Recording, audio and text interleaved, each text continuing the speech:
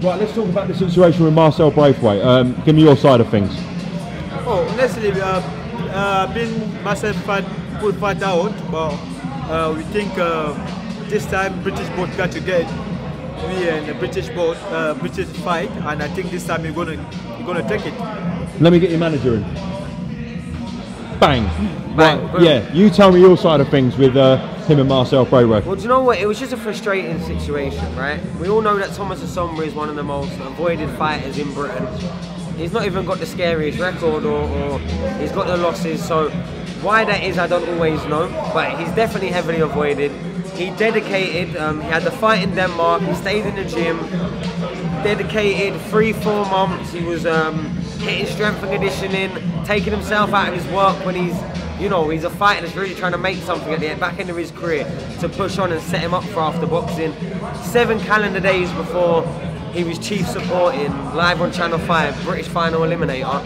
Marcel pulls out on some shoulder injury, no proof apart from a physio note, and you know, it might have been real, it might not have been. We don't know.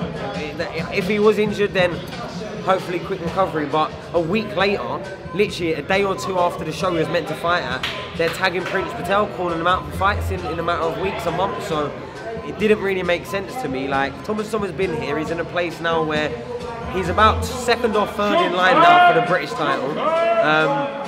Can't get him an opponent for it. We don't know what's going on with Ayers and Kademi. I think they've had 3 opportunities for the move on. I mean, let someone else have a fight. Thomas will fight anyone. He'll beat anyone in Britain. Facts.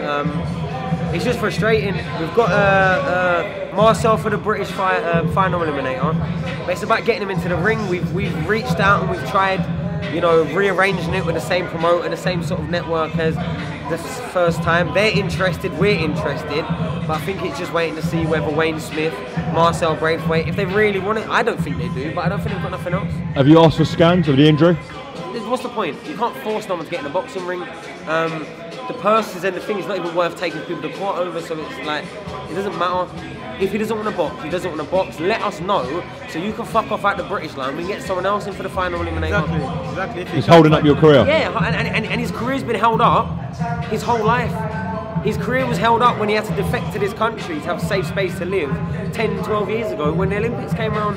His career's been held up from that. He's a journeyman because of where he was born and the country he's from and the lack of backing he had from there.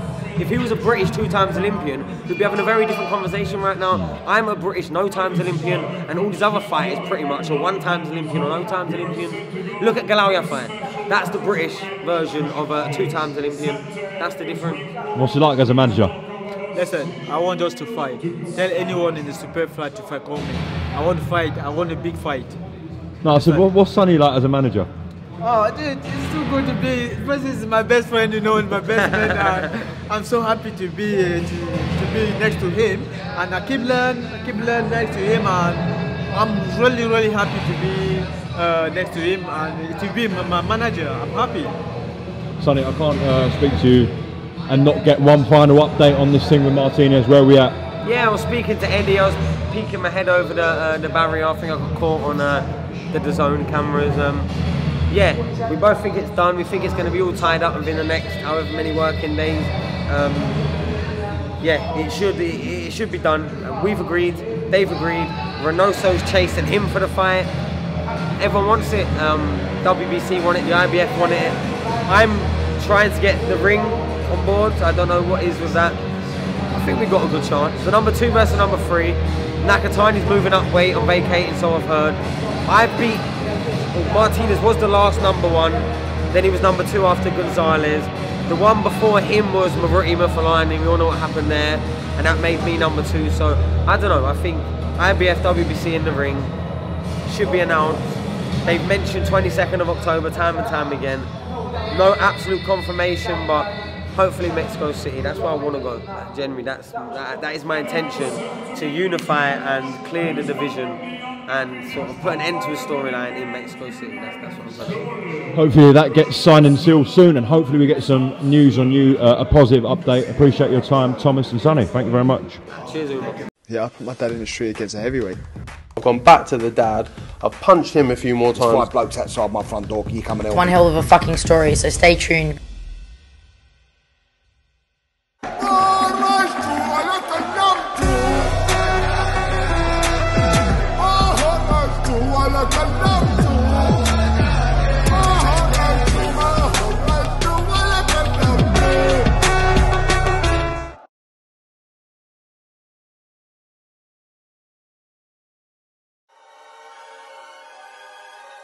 Welcome, Team Everlast, to the Team Everlast Fitness app.